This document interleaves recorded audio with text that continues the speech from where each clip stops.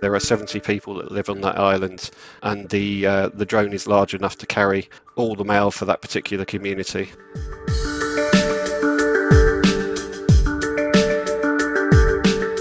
The UAV is capable of flying in all weathers, is less susceptible to tides and bad weather than conventional forms of transport, so we really see it as being a big quality of service benefit. It's also a lot more environmentally friendly than the conventional forms of transport.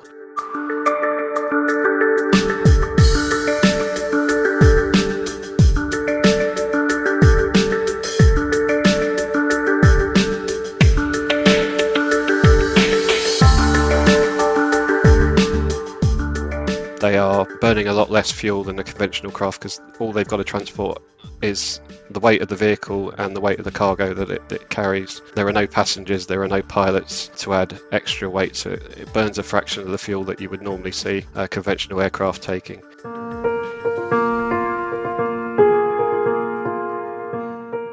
The Isles of Scilly is a distance off the Cornish mainland. It's too far for somebody to see with the naked eye, so it was the first beyond visual line of sight trial. It's the first time a parcel company had done that in the UK.